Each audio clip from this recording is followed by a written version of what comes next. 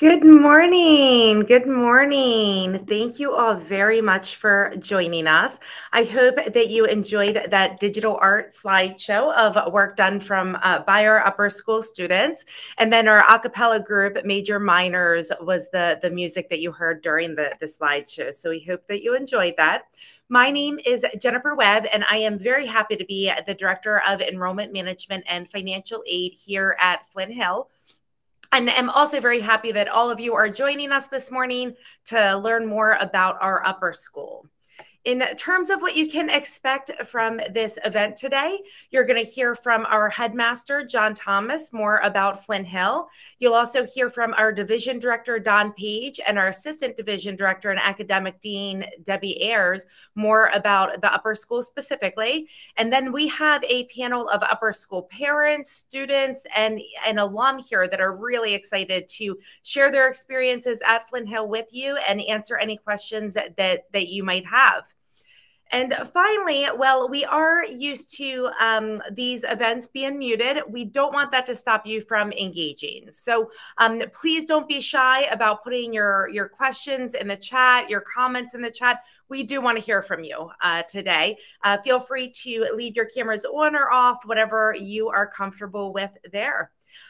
We have our colleagues here, our upper school officers and Assistant Director Lauren South, Justin Fitzgerald, and Julie Lewis, who will be monitoring the chat today. And then Lauren will be closing at the end, giving you next steps for the admission process. So at this point, I will go ahead and turn it over to our headmaster, John Thomas. Great. Thanks, Jennifer. And it's great to see you all here. Normally, if this was a live on-campus event, I would have been greeting you at the door and a chance to meet you that way. But just to give you an idea, you hear the term like headmaster, and what is that? And I know this Flint Hill's got, 3 divisions and 2 campuses and everything. I'm kept in track by a 3rd grader who was overheard telling her aunt one day when they asked, so who was that nice man at the door? Said, oh, that's Mr. Thomas. He's our school's mascot. So realize we all take on different responsibilities, though we do have a mascot, and it's a husky, and you'll hear more about that in a minute. But we use the Iditarod dog sled race as a metaphor for our educational journey, that some days it's got to be just absolutely exciting and breathtaking, and you're learning so much, and the next minute is probably the scariest, craziest thing you've ever done. And yet, as being huskies, being part of a dog sled race, you're doing it as a team, that someone is always looking out for you. And we consider the faculty, the kids, the parents, we're all part of that team. So I think it's a wonderful way to look at our journey and do that. And I will tell you, I also am pleased that you're here because I know as parents, and my wife and I raised 3 boys, you've got big decisions to make because as parents, I will tell you, I think the 2 major responsibilities in life are give your kids unconditional love and get them educated, because time moves quickly and you want them to be prepared. And I'm glad with all the choices we have in this region of the country, you're looking at us and giving us a chance to do it, because part of education is getting kids to think outside their comfort zones, begin to be problem solvers, learn how to be creative, how to collaborate, all of those things. So Flint Hill is blessed to work with the kids in all of that because we are a very student-centered school, and we have through lines that carry through, like being a husky is a through line that goes from our youngest kids all the way through our upper school. Clearly the idea of our technology, our relationship with Apple being a one-to-one program, it goes all the way through. Clearly the idea of social emotional development and watching out for that, the idea of learning styles and learning differences, and how do we help kids if that's suddenly discovered right while they're in the middle of an upper school experience.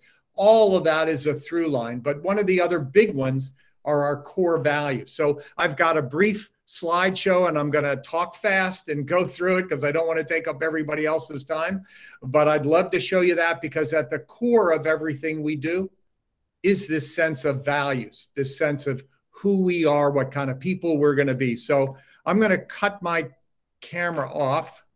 So you're looking at the slideshow and not at me. And I'm going to try and do this. And Jennifer, I'll need your help just to make sure I actually get there. Yep, it is showing the presentation coming up now. And now it's full screen. You're all You set, got John. it? That's great. Okay, great. So I'm going to quickly kind of walk us through this. And that idea, as I told you, us being Huskies and everything, and on this dog sled together, the idea is about blazing your trail, finding out where that's going to go and how to do it. And I will tell you, as I said, this school is all about how do we keep getting better? How do we make sure we're constantly getting creative, we're being innovative? And I will also tell you, we are playing for the long game. We're not just playing for what will they be like next year and whatever grade they're going to be, and then the following grade. We're in college, and all of that is important. But we're also playing for what will they be like when they're 35, when they're 45. So everything we do at Flint Hill is very intentional, deliberate, strategic, and heaven's sakes, in the midst of COVID that we're still all learning how to live with, how do we make sure it's also safe? And how do we look at everything we do based on the idea of benefits? What are the benefits of this kind of an educational experience? How do you make sure that you're teaching them, obviously, the basics, but how do you make sure that those are relevant and dynamic? Because things are changing all the time. How do you make learning active? How do you make learning personal and meaningful? And while you're doing that as a school, how do you make sure you have your parents feeling like they are partners in this experience? And as I said, we are very student-centered, and that whole idea of how do we grab them intellectually, but how do we make sure they know that they're being supported through all of that? A lot of it comes down to building relationships and trying to make sure that the kids know that teachers are there and have their backs.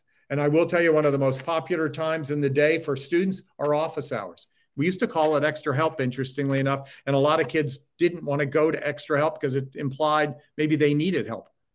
We changed probably almost 10 years ago to the idea of office hours like colleges use it, and boom, everybody goes to office hours. Now, as I said, one of the through lines that we're most attended to are our core values. I will tell you, we also used to have 4: honesty, respect, responsibility, and compassion. But then we realized, going through a process, that while we loved those and we followed them, they weren't active. And everything about Flint Hill is about momentum. It is about working together. It is constantly growing and learning with and from each other. So what we did was we took those 4 values and expanded them a little bit, made them more action-oriented, and actually added the last one. And so what I'm going to do is walk you through these 5 values very quickly so you have some idea about why they're at the heart of this learning experience. I mean, that whole idea of respecting and valuing all equally, well, that clearly is critical, because that informs who we are, what we do, and how you act and interact with others. All of it comes back to whether you respect the people, whether you value them, and clearly, how do you make sure that that links in together? We have a very strong program on diversity, equity, and inclusion. We have student groups. We have a parent book club. We have different activities that we're constantly looking at, because in our great school, we not only have different religions, different races, nationalities. We've even got flags. If you've looked at our website, you've seen the flags maybe on the wall in the upper school and in our lower school. We've got over 115 nationalities represented in our school family.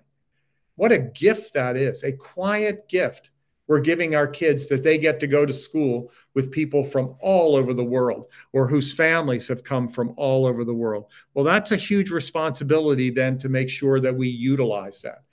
The idea of lead and support with compassion. How do we make sure that passion is much more important than pressure? There are a lot of schools you can visit, great reputations, wonderful places, but 10 minutes in the building, it's a pressure cooker. Here, we take pride in saying we are not a pressure cooker. These kids are going to work hard. They're going to take a top flight academic program. They're involved in the arts. They're in competitive athletics. My gosh, they're taking leadership opportunities, but it's all about passion. And then how do we make sure, even though we've got some kids who've been with us since they were in junior kindergarten or lower school or whatever, how do we make sure we are welcoming to new kids joining us? And we are. Our kids who've been with us the longest will tell you they love when new kids join the school, particularly when we have so many join us in, say, ninth grade. How do we make sure they become Huskies as quickly as possible? That's trying to make friends, how to help them get to know the school. How do we make sure that they get acclimated and feel part of our school family? And we do use the term school family much more than community. The idea of acting with integrity is another value. And that's not just the idea of being honest. So I will tell you, when we raised our boys, honesty was key to everything we did. You know, we could understand kids doing stuff or whatever, but you better be honest with us when we ask you a question. Well, at Flint Hill, we absolutely talk about that idea of you're going to act with integrity. It's not just you're going to use that euphemism of I'm going to be honest. We're going to act with integrity. And we've done that throughout this entire COVID period. And I think we've also built trust with our parents, our parent partners, because we've communicated so much. And in fact, I think at the baseline of everything we do is that I have the three key things: communicate, communicate, communicate. And the whole idea is making sure people have an idea of what in the world is going on. And we have done that so that we last year had kids on campus all year long, but we were watching health protocols and everything else. But a lot of that is acting with integrity. How do we make sure we're safe, but we constantly are looking about what do we need to do? Imagining what's possible, that's taking that idea of responsibility that had been one of our older core values and now making it action-oriented, looking down the road. How do we keep growing? How do we make sure that we are constantly trying to get better and better?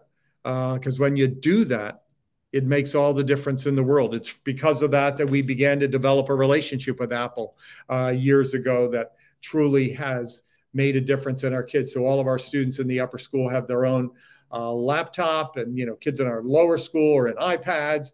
The middle school is in laptops next year as well. This year they're actually using both because they've been a beta program for Apple, and Apple uses us as an Apple site school for the state of Virginia.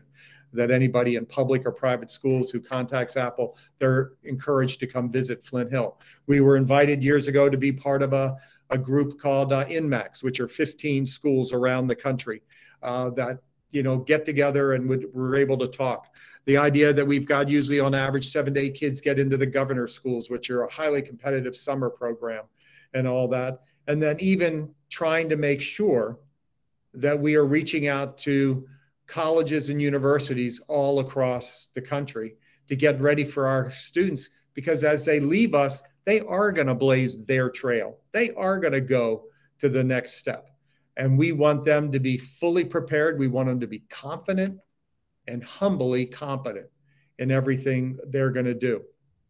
And clearly, as they go forward on that trail, they will get involved in programs like our robotics program, just to use them as an example. And this year we're going to be finally able to get back to it. While we've done cybersecurity in the fall, we do regular robotics, and we've been very competitive in that in the winter. The one I love is the unmanned aerial program, which unfortunately the last 2 years with COVID, we haven't been able to do. But 3 years ago, when we were able to do it the last time, I will just quickly tell you, 75 schools were invited to take part in this program. 71 of them were colleges and universities. Only 4 high schools in the world were invited, and we were one of them. They had to build a drone. It had to have a rover craft built underneath it so it could drop to Earth at some point during its trial. It had to go up 750 feet, which makes it invisible to the human eye. It had to fly over 5 miles. It had to go around obstacles. Had to do all that, as I said, drop the rover, all of that in 30 minutes. And when that competition, interestingly enough, was over, the engineering department at a university in Quebec won it for the 2nd year in a row, but also for the 2nd year in a row, Flint Hill came in 2nd.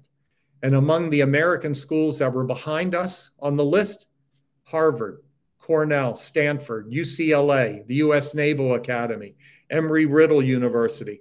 And the year before that, the first time we came in 2nd, Virginia Tech was in 3rd place, which was great to have 2 Virginia schools in the top 3. What I loved is the 3 leading engineering students at Virginia Tech were Flint Hill graduates who were trying to knock off their high school. Well, part of the idea is now to get to know our upper school, to get to know what's going on here. And I will tell you, let me try and turn this off. One of the great things about what we are able to do is we follow a vision. And the vision is very simple. Take meaningful risks, be yourself, and make a difference. And we encourage the kids to try things they've never tried, step out of their comfort zone, be themselves, know that you're surrounded by people who care about you, but ultimately make a difference. And our graduates do in all the fields that they go into. It is an exciting, I think, a place that the kids look forward to coming to school every day, and the teachers look forward as well. So now I'm going to turn it over to Mr. Page, who's our director of the upper school. And I will tell you, at a lot of schools, going to see the principal or the director, it's the last place anybody wants to go. Or people say, God, I don't want the director to even know my name. I want to go through school anonymously. Not so at Flint Hill. Kids love Mr. Page. They love the fact that he knows them. Kids go into his office not only to chat, but he's got a big puzzle kids are always working on.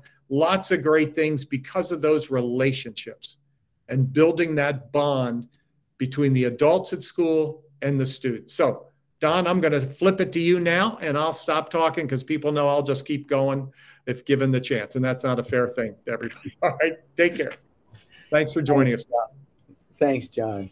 And thank you for the kind words. It is true, when John comes by, most times there's a student in here, or sometimes a student will come by and John goes, nope, I'll leave. You this is more important. You go talk to Mr. Page. So as John said, my name's Don Page. I'm the director of the upper school, and I was in the same situation you were last year. This is my first year here at Flint Hill, and I brought my family to this community as well. And so I was looking into the same things that you were looking into last year.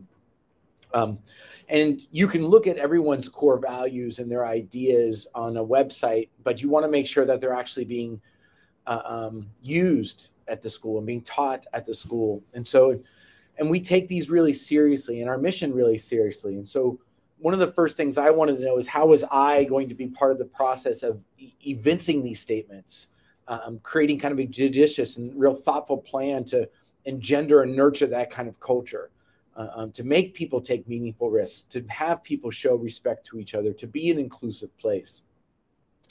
And so that's why when we start our school year, we have a really extensive orientation with multiple segments that are either held in advisory, some are held in class meetings, school-wide meetings. And having this been my first year, it was kind of like my orientation as well. And it helped a great deal. And I'm already looking forward to planning next year's. If you walked on campus during that week and your child was going through that orientation, you'd see a multitude of activities ranging from the pragmatic mundane to the socially complicated gathering. You'd see advisors going over the student's schedule with them, making sure they understand where they're going, where the classrooms are, when they need to be there. You would have seen sessions on the drop ad period, key behavioral expectations, textbook usage, but you'd see those at any school in August. What makes Flint Hill unique, what makes us unique, are the deeper activities that are utilized during that week to build community among the students, students that are both new and students that are returning. So whether a student's been here since they were in JK or they're new to campus, we want them to go through that process again to embed themselves in that culture. So we know that when we were playing field games with the juniors and sophomores on the field, we knew it would yield better conversations down the road in a STEAM class where maybe they were both in that class together.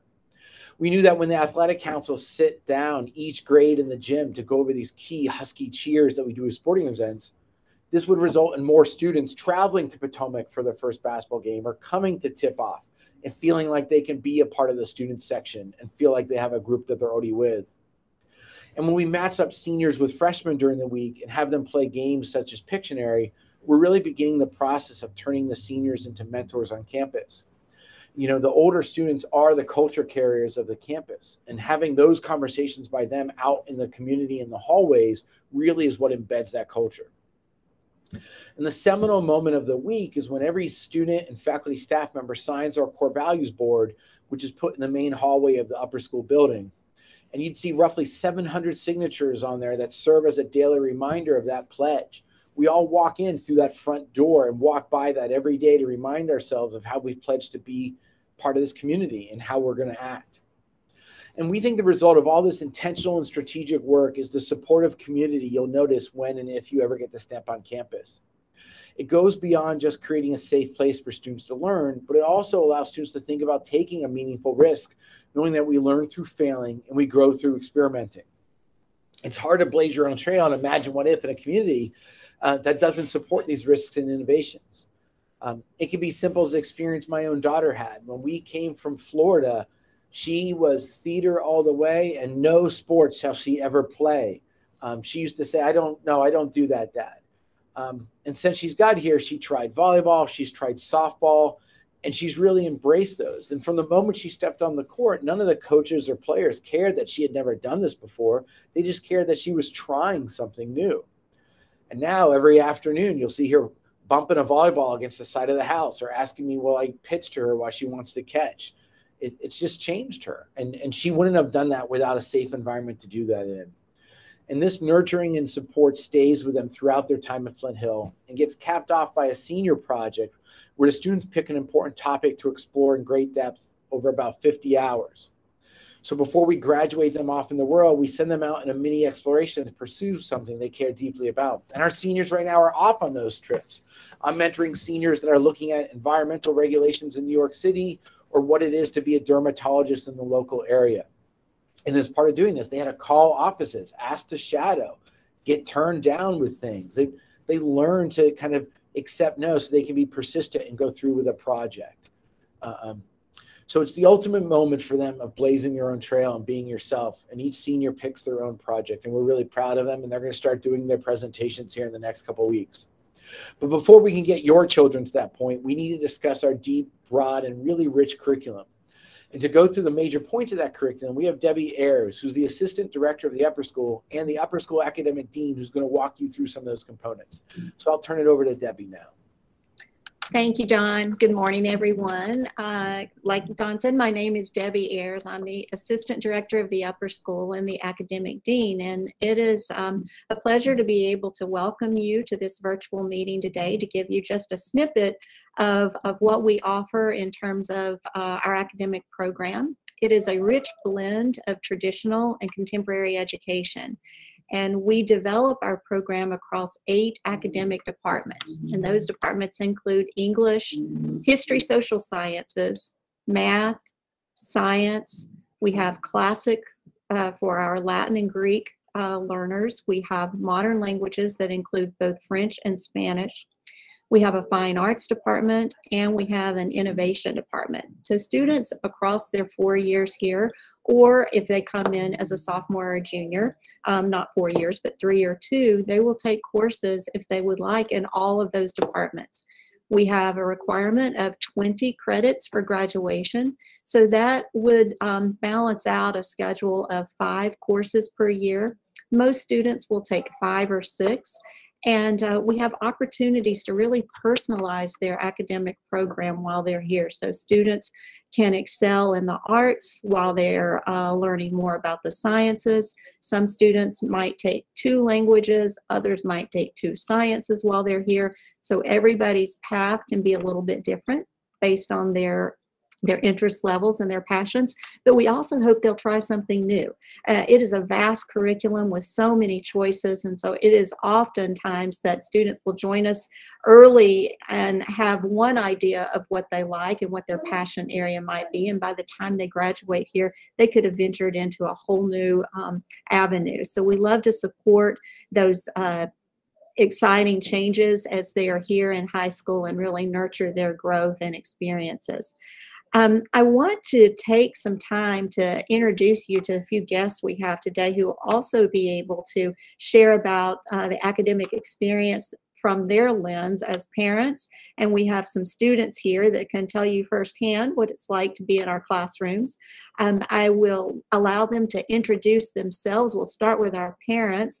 We have 3 parents here, and Sibel, I will start with you, and then Sibel to Mary, and then to Tarang, and then we'll go to our students. So Sibel, if you will just come on board and let us know who you are and what your roles are here, and maybe something about your student.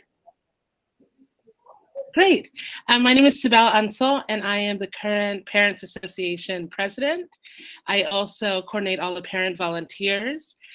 We have been here for 13 years, so my son is a lifer. He is a current senior, and he will be heading to college in the fall. So thanks.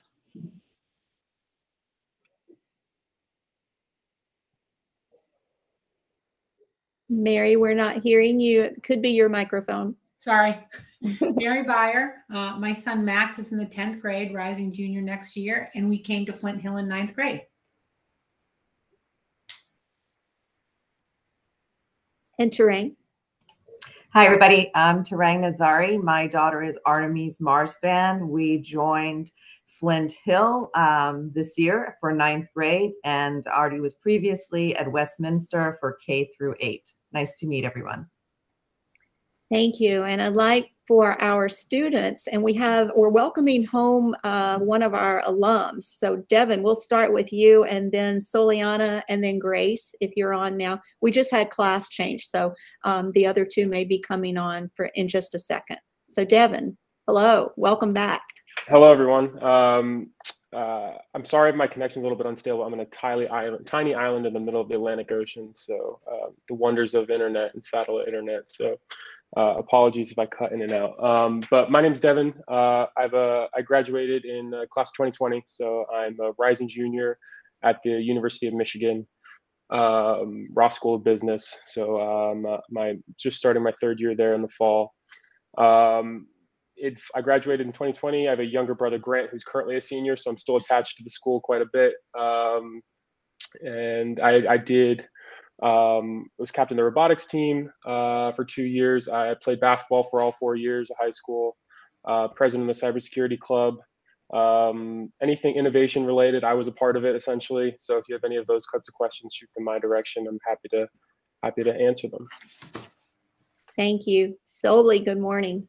Hi, I'm Soliana. I'm a current senior at Flint Hill. Next year, I'll be attending Dickinson College. But prior to that, I was at Westminster School. And yeah, I've been attending Flint Hill since freshman year. And I was a part of lots of things, more humanities related. I'm more into English and history. But yeah, that pretty much sums it up. Thank you, Soli. Grace, good morning. Hi, I'm Grace Semko. I'm a 9th grader here, and I just started going to Flint Hill. I came from Cooper Middle School in Fairfax County, and I play junior varsity volleyball and varsity basketball, and I'm involved in the Academic Honor Council. Thank you so much. So parents, I'm going to start off with a question for you to answer, and then with any of our guests would like to enter questions in on the chat, you can do that. Also, you can come off your mic and ask a question. I'll just get us started this morning with a basic question that I think many new families would be interested in hearing from our parents. How does Flint Hill work with new students and new families to bring you on board to help you connect and transition to your new school home?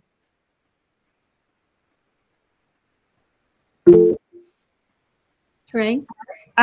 So basically, we had a great transition.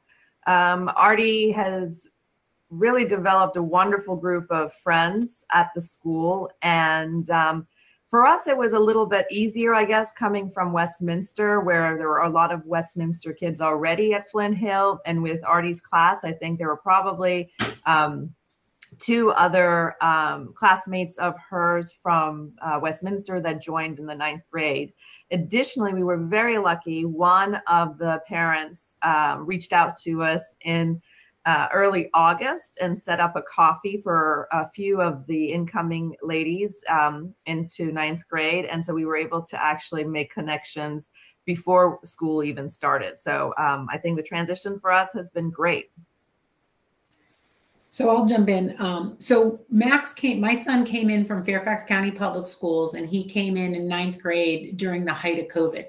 And despite that, right, it was a good transition for him, because I think the most important thing is the teachers have these kids, right? They are not just teaching the class, but they know who they have. They know how they're coming in and matriculating in the school, and they kind of quickly assess what they need. And so because from time to time they were home because of close contact or remote learning, I would get to hear a lot of what went on with the teachers, and the teachers were very interactive with Max and he loved it. So it was a really, probably one of the toughest times to transition, but Flint Hill made it much easier for him. Students, would any of you like to add on to that? What are the first weeks of school like? Sully? So when I joined Flint Hill first, I have a sister and she's 1 grade above me. And the first thing that she told me was play a fall sport. And then I was like, okay, because I'm not really into sports. Like I'm not a big sports person. And I played volleyball, and I would 110% recommend playing a fall sport because one, there's preseason. So you're going to meet a few other people and get to know a lot of people, and it makes the transition a lot easier. And I met some of my closest friends doing that. And then off of their friends, because some people, they came from Flint Hill. So I got to meet a lot of people, and it branched off after that. And another thing after that, I don't know if they're still doing this, but there's like these events that happen outside school, and they could be outdoors or at Flint Hill, and it's right when school starts. So again, it's a perfect time to meet people, and it really makes the transition easier. And there are several other things that Flint Hill does to kind of ease your way into Flint Hill. It's not only easing your way to Flint Hill, it's easing the people who are coming from the lower school or the middle school, their way to having like half the grade. It's their old grade is being doubled. And these little activities that happen before classes actually start allow you to make like connections that make you feel more comfortable, more at ease within the environment of Flint Hill. Because I think one of Flint Hill's main things is that every student feels comfortable there. There's always a friendly and familiar face. And these activities are kind of like a highlight of that. Thank you. Devin, let me ask you this. What are some of the takeaway lessons from Flint Hill or your experiences that you had in high school? How has that bridged over to successes and decisions that you're making in college now? What were some of the takeaways from your high school education that have supported you in college? Sure. And we talked a lot about this in my time at Flint Hill, is the idea of taking meaningful risks, right? And being comfortable being uncomfortable, right? So I was the type of person who tried to do it all, per se. I tried to do as much as I could at Flint Hill and take on a lot of new challenges that I wouldn't necessarily have associated myself with previously, right? The idea of playing a fall sport, right? Even though basketball's in the winter, we had summer workouts the summer before my freshman year, right? So I had the opportunity to meet juniors and seniors and be friends with them right before I even stepped foot on campus, essentially. The story of my high school career really was developing not only my leadership skills, right? So the idea of me being able to interact with various groups of individuals, right? From across all spectrums of the academic center to the sports center as well. But really putting myself out there and taking on a lot of responsibilities across different areas has really well for a lot of the experiences that I have now in college, and then will eventually have as I look forward to my career in the working world. Thank you. Sibel, how might our parents find a way to be connected on campus too? Are there lots of opportunities for new families to get to know one another? Yes, I mean, I think that during the summer before your student starts, we have our Husky Hello team reach out to kind of connect you and get you excited. And then also I'm at school right now, I'm in the upper school, about to volunteer at the Igloo. And that's our concession stand, and we're open twice a day, every day. And I really encourage new families to do that as well. Tons of opportunities. That's great. So our guests, are there any particular questions that you have for our panelists?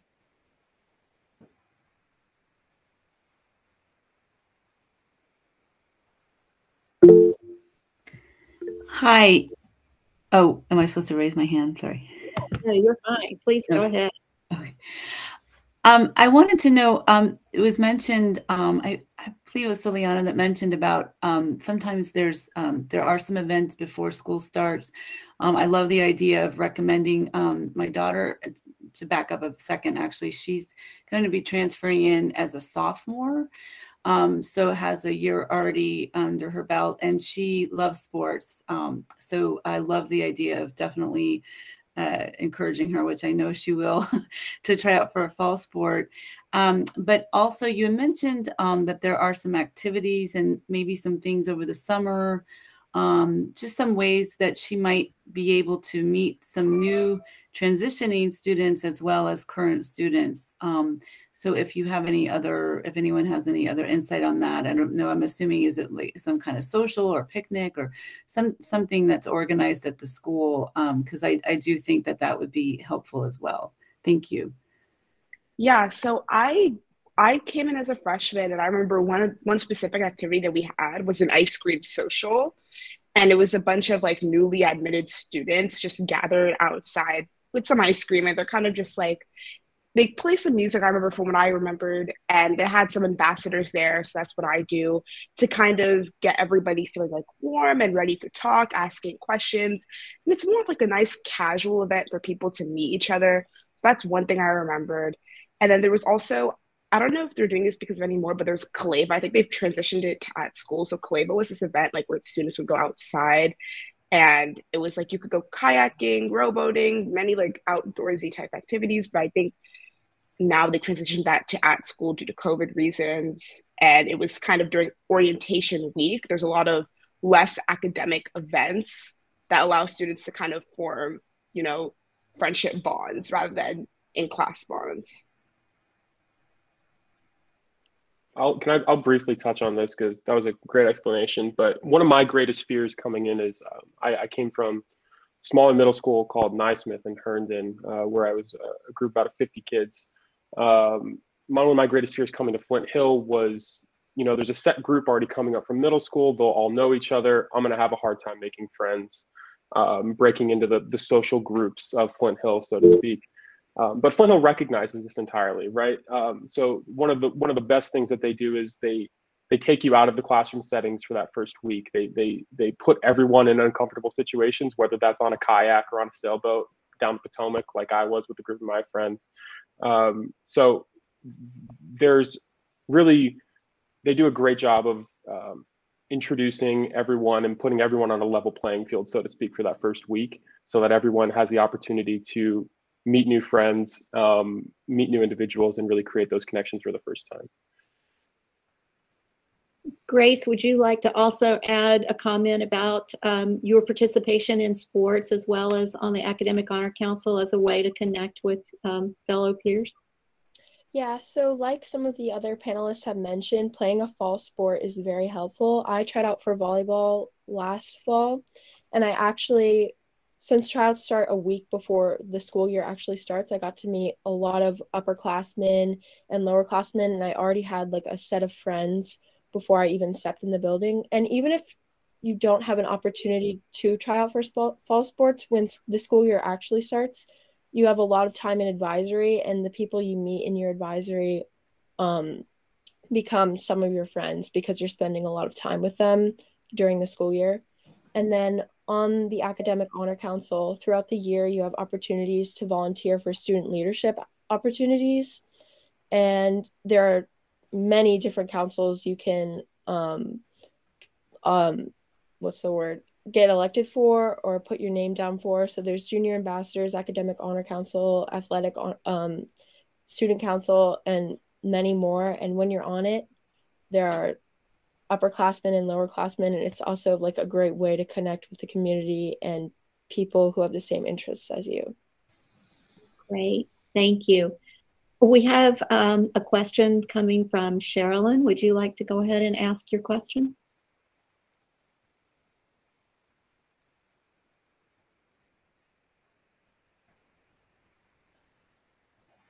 No, Sherilyn, you have your hand up? Okay, well, we will move on. There's a question in the chat. Are there AP credits? Yes, we have 25 AP courses here, as well as a rich assortment of regular and honors classes too. So students will have an opportunity if they wish to try an AP during their time at Flint Hill. Let's see here. Students, would you be able, well, Devin, I guess this one will be for you. Senior projects. Can you tell us a little bit about what you did for a senior project and what that process is like? Yeah, so I worked at a company we have a great relationship with as an institution called Design Technologies. So as everything innovation based, and I'm sure you guys might have had the opportunity to see some of our drone related activities on campus, who my brother's currently a part of. I had the opportunity to work at Design Technologies, a defense contractor out in Tysons. So they did a lot of projects with DARPA, defense and advanced research projects. So I was assigned to a project for that, and then they liked me so much during my senior project that they kept me on for the summer. So I had the opportunity to do a lot of really cool, exciting, kind of cutting edge drone stuff that was a bit above the normal high schoolers' pay grade, so to speak. But Flint Hill kids, they love us because we are working on the same types of drone technologies that they are. So there's amazing opportunities, and Flint Hill has really built these great relationships with a lot of these companies over the years that sort of have a pipeline, essentially, where you're able to have these amazing opportunities as a high school senior that a lot of college students would struggle to get. So it's an amazing opportunity. Can I elaborate on this because I'm currently doing my senior project? Oh, yes, Soli, thank you. Yes, please. Okay, so again, after COVID, a lot of things have shifted. So senior projects became less, even though some people still do internships, they've become less internship based and more student based. So students kind of base them on their own interests. For example, myself, like I'm more interested in like law and humanities. So I'm starting a podcast kind of regarding different matters regarding litigation. And one of my plans for my podcast is like to talk about like these Virginia House legislature bills that are currently being passed. With my friend who's doing a blog on Virginia House legislation bills. And it's kind of because after COVID, you kind of have to take these senior projects into your own hands, and students use this as a way to kind of delve into their own interests that they plan on, you know, delving into even more in college. Like because me, I'm studying law. I was like, okay, what's something like I could put on my resume, something that shows I can do independent research while still working with other people to kind of show that, you know, self-work plus like teamsmanship kind of like skills. And yeah, that's what I feel like these senior projects have become more based. But then again, I know people who are also working in a doctor's office to literally working on a farm because they're interested in environmental sciences and, you know, helping the environment, to people who are working with a community service organization with making bracelets out of like recycled material. So I feel like the concept of Flint Hill senior projects have kind of evolved due to COVID. Great. Thank you so much for those responses about senior projects. Parents, could I direct this question to you? As students are coming in and making their decisions about courses, how did that process go from your lens? How is course selection? How do we connect with families to help choose courses for students that are coming into Flint Hill?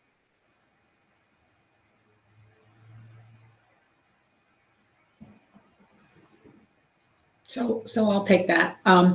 So first of all, my son was heavily involved with your office, Debbie, as well as other people in the academic office to pick when he came into ninth grade. But the minute they get into ninth grade, right, they are so involved with their advisors and their teachers that they start to have a trajectory to what I call the core courses, like the histories, the math, the sciences. And then they really get to explore kind of these electives. So my son is more of a humanities kid. He likes the humanities. He likes the social sciences. So he stepped out of kind of his fine arts, like love of fine arts, and broadened himself a little bit, and is taking a financial mathematics class, just more of a business math class next year. He took economics, intro to economics last year, which he loved, right? Talks about it all the time, educates me all the time on the law of supply and demand. So they have a lot of support. And the school really looks to the child or the student in what are they really interested in and what do they love to do, and gives them a chance to explore. And I think at the very beginning, Debbie Ayers said this very important thing. A kid might think they have one passion, and then when they start to explore other things and they start to touch other things that they wouldn't get in a more traditional school, they really start to broaden themselves and start to look outside of the confines of the traditional path. So I think it's been great. Thank you. Thank you. I do see a question also related to courses about middle school transition to upper school and whether credits need to be repeated. Not necessarily at all. We want to meet the students where they are instructionally and just transition that skill development so it's seamless, so it just keeps going. Students will take placement surveys in the spring before they begin in the fall. And those placement surveys give us an idea of where they are instructionally. What is the skill set that they're bringing forward to high school? And then we match that to the course that picks right up and continues that growth. So students coming into ninth grade will not all be in the same courses. There are some classes that all of them will take, but we have different levels for many of them. And so it is personalized in that way, as well as there will be an element of choice. Students can decide which of the art courses they want, from ceramics, we have digital arts, we have performing arts, many opportunities for them to explore a new art, as well as innovation. If they want to come in and begin with robotics 1 or computer science, we have lots of entry points for ninth graders to take a look at. So I hope that that answers the question about whether or not you repeat things. Not necessarily. Sometimes a student might come in and feel like it would be in their best interest to repeat a language because instruction is different from one school to the next. But really, we want to work with them after we have the placement survey to find that sweet spot where there's a challenge that's appropriate. It's not overwhelming, but it does continue their growth through the curriculum that they're studying. Let's see, I'm going to review these chat questions and see if I can offer another. How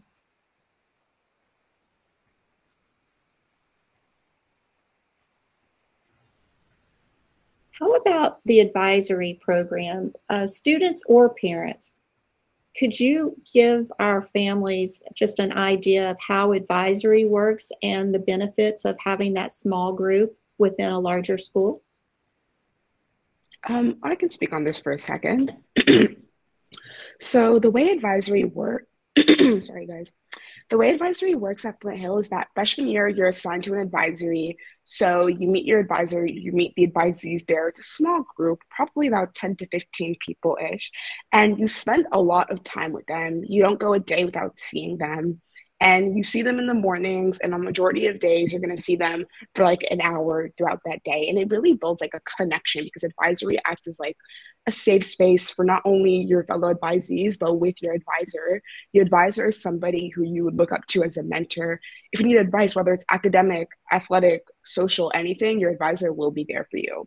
But then towards the end of your freshman year, you can meet this like wide selection of possible advisors. They'll come, they'll talk about themselves, what they teach, what their interests are, what their goals will be during advisory. And then based on your own personal interests and what you want to gain out of advisory, you get to like rank these advisors out of a list based on what you want. And then based on these like rankings, the school will look at them and then assign advisors to advisees. And then based on who you get, you're stuck with them for 10th through 12th grade. And this long period of time, and again, as I mentioned before, you spend a lot of time with advisory. You build like a true connection, a very authentic connection with your fellow advisees in the sense that every morning you're seeing each other.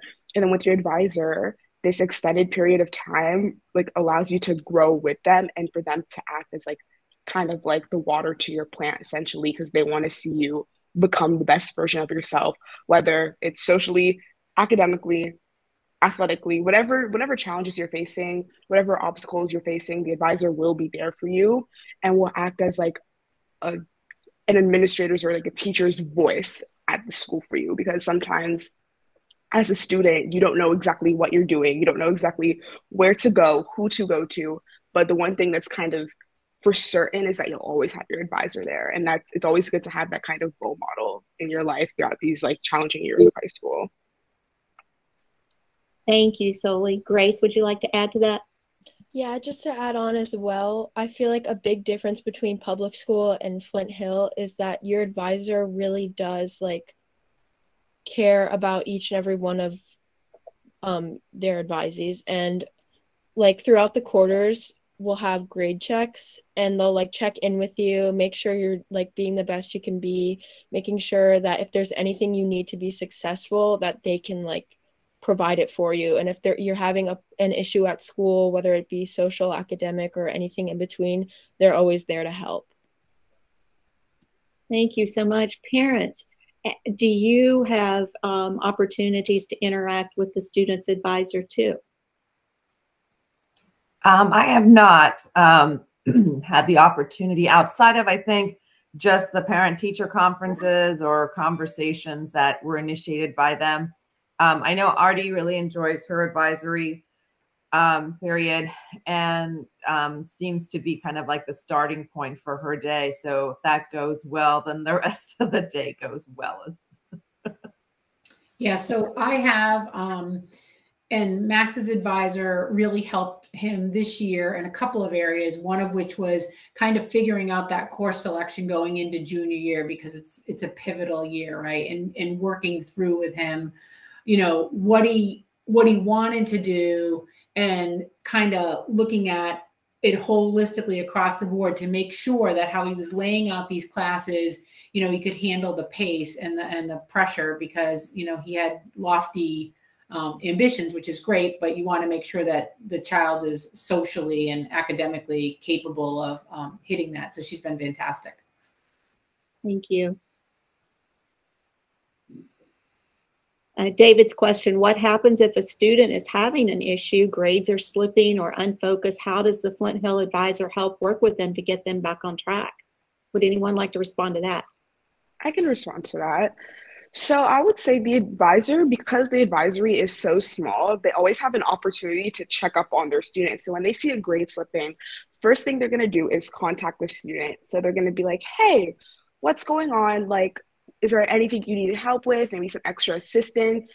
And then if measures aren't taken from there, the advisor will start, CCing parents and emailing teachers, because the advisor isn't working against you, they're working for you. So they're going to proceed to take the steps necessary to be like, hey, what's going on? And what are the steps that maybe I can take to guarantee that this student doesn't remain unfocused and these grades don't remain dropping?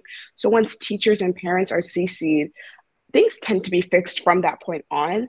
But then if things aren't fixed from that point on, then higher ups like Miss Ayers or Miss Chiolanzio or whoever like the dean for the grade is, because there's different deans per grade, they'll start to be emailed. And then there are office hours that like advisors can set up a meeting between a teacher and a student to make sure that the student has the help they need to succeed, because not only is the advisor working for you, the teachers are working for you and the administration is working for you. And then as like a collective, they come together to be like, okay, how can we help this student? Because obviously they're struggling. If that makes sense, if that answers the question. Thank you so much. And I just want to take a moment here. I think we've come to the end of our time for this portion of the presentation today. I'm going to turn it back over to our admissions group, but I just want to say thank you so much to the parents who gave some of their time this morning and our students. And Devin from your little island in the Atlantic, thank you so much for tuning in this morning. I appreciate your help and the responses to the questions. So if there are any other questions that we could not address during this time, please know that we have them in the chat. If you want to ask more, you can continue to feed into the chat, but I will turn it back over to Lauren South now to answer questions about the admission process. Hope you all have a wonderful day. Thank you again for joining us. Thank you, Mrs. Ayers, and thank you to all of our panelists, our wonderful parents, and our student ambassadors and former student ambassador. Devin, I told you on your commencement day that we would get you. Your work selling Flint Hill was not done, so we really appreciate you spending the time, especially given your location right now. So, and Soli and Grace and our panelists, thank you again. for your time. So I am going to present my screen now and just quickly walk through our admission process.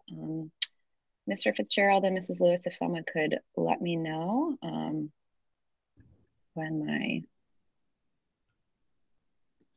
screen is up.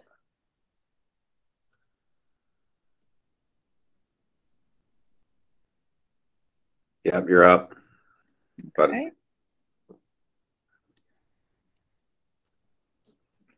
Oh, perfect. Oh, great. Okay. Actually,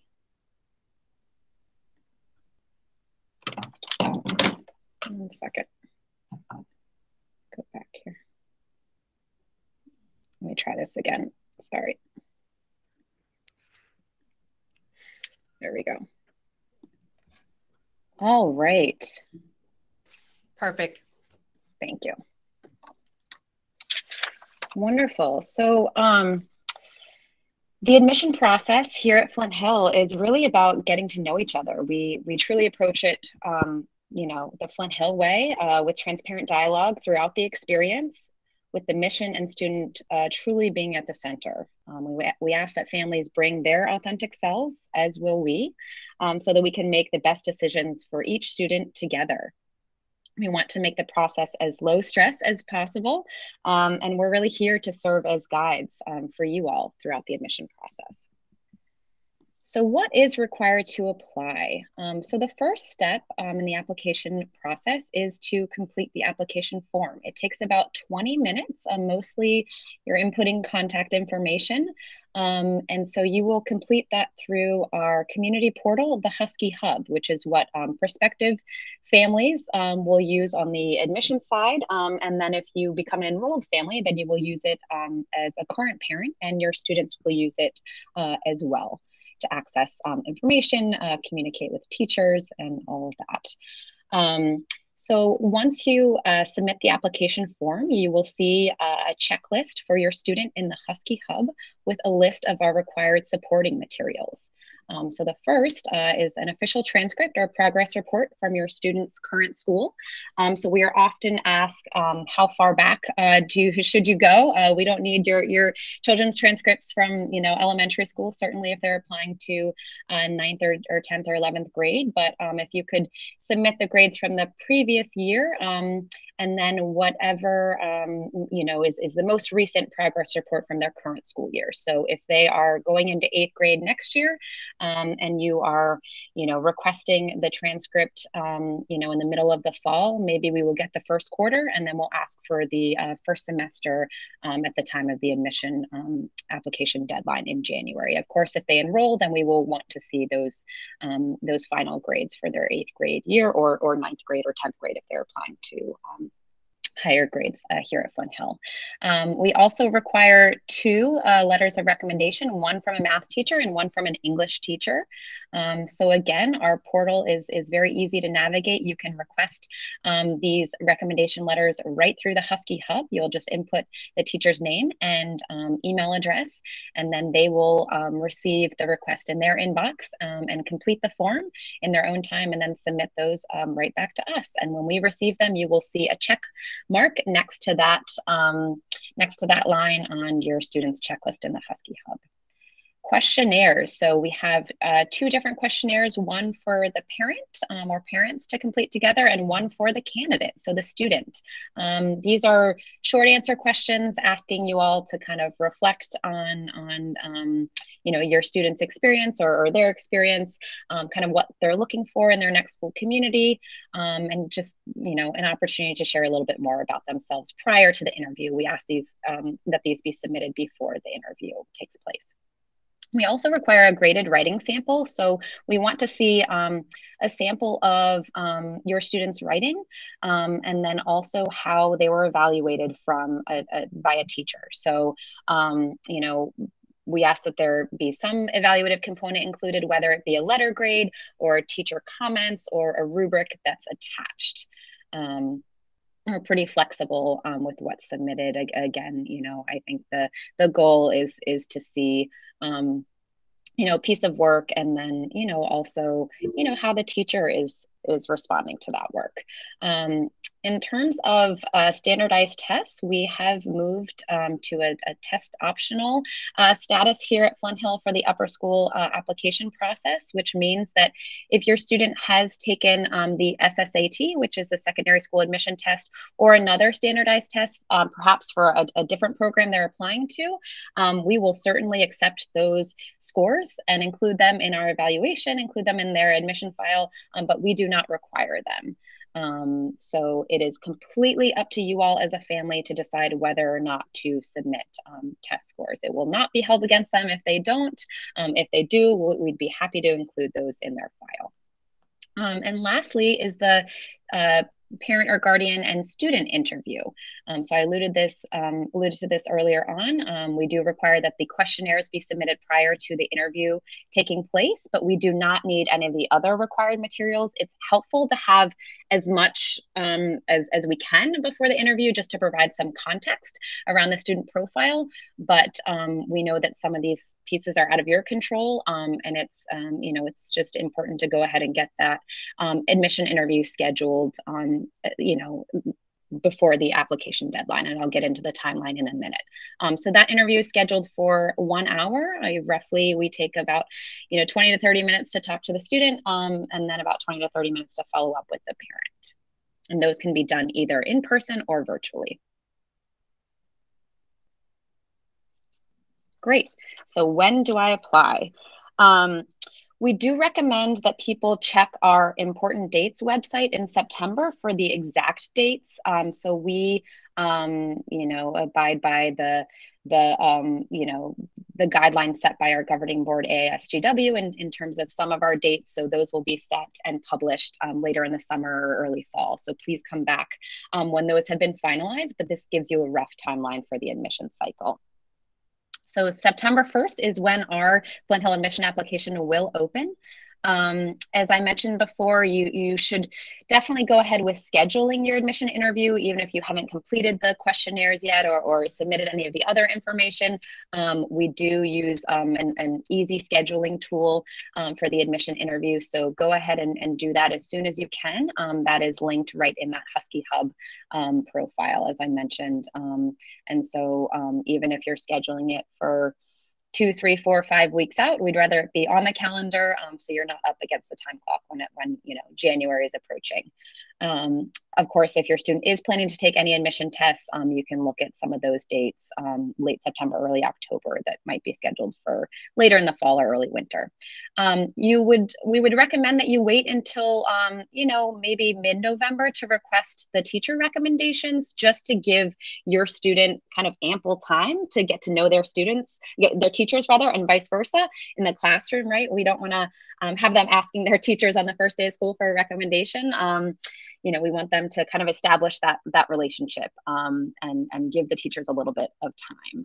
So we recommend waiting until November. And that's when, usually the first quarter has ended. So you can go ahead and move forward with requesting the transcripts from your students' current school as well.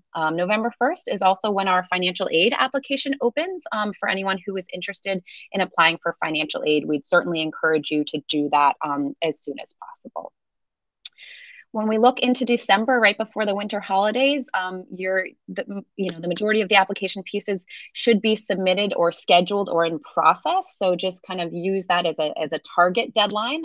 Things happen very quickly once we return after the holidays and the new year. And then our admission application deadline is usually mid to late January, okay?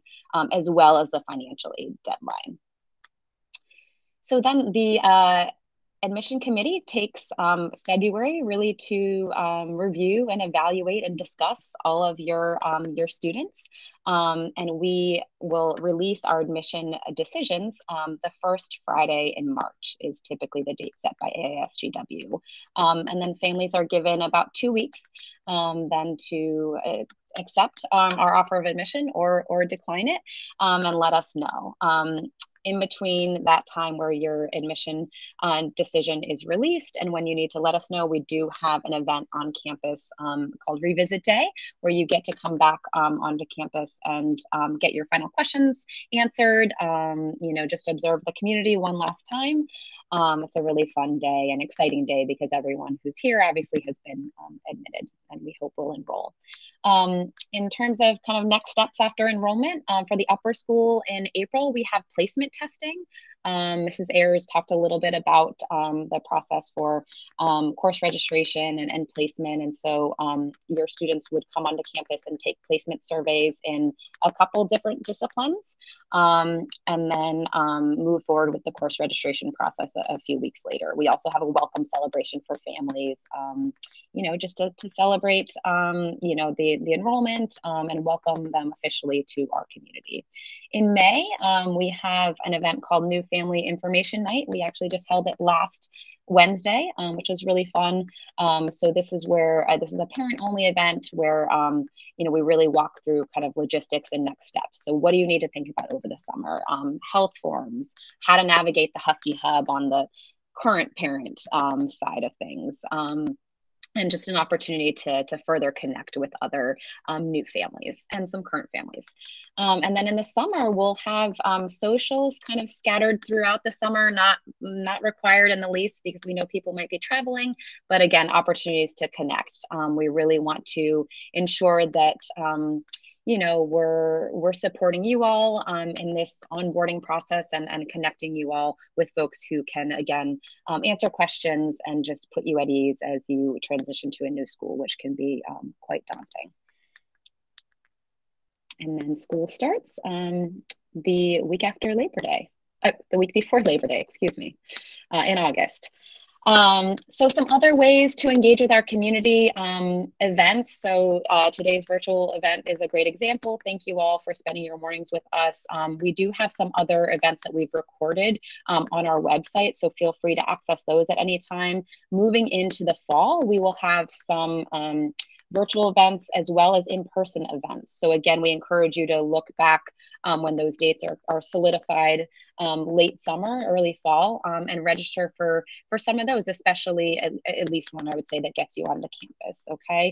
We also offer tours that can be done at any time. We're finishing up, we have a couple more weeks of tours that we're offering through this school year, and then we'll pick them back up over the summer, although we always encourage folks to, if possible, visit our community when it's in action, when you can see students in classrooms, see teachers in action, and observe, everyone kind of in their natural habitat. Phone consultations, so you're welcome to schedule those at any time with myself, my colleagues, Justin Fitzgerald and Julie Lewis. We'd be happy to walk you through the process, answer any questions about Flint Hill, or perhaps a virtual meeting if you prefer this Google Meet virtual format.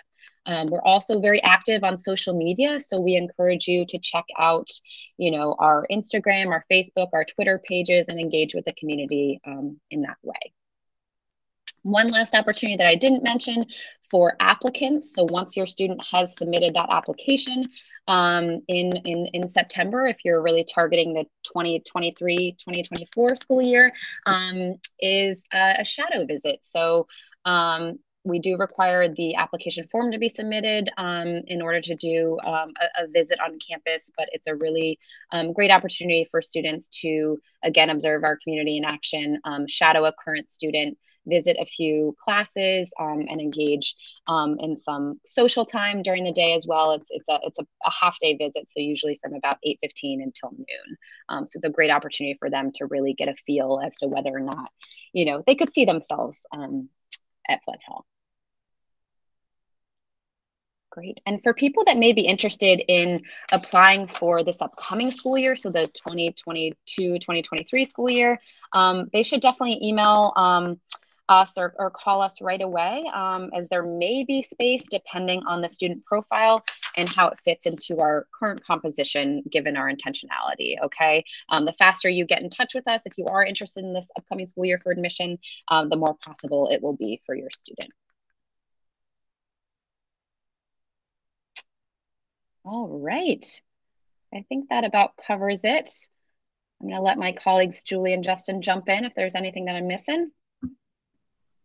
We did have a couple of people who joined the event late. We will be sending out a link to this event via email this afternoon. So those of you who did arrive late, you will be able to view it and get all the information that was shared today.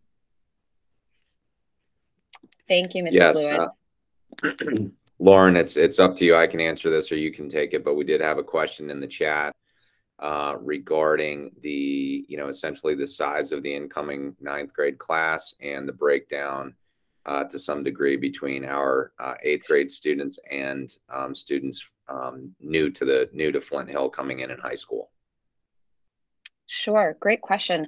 So typically we see that in our 9th grade enrollment that it's maybe about a 60-40 split between students coming from our 8th grade and students coming from other external programs like our feeder schools, like Devin came from Naismith and Soliana from Westminster, or like Grace coming from Cooper Middle School, a local public school. Of course, there are also families that are moving in from out of town who will join us as well. So it's a really nice mix in the 9th grade.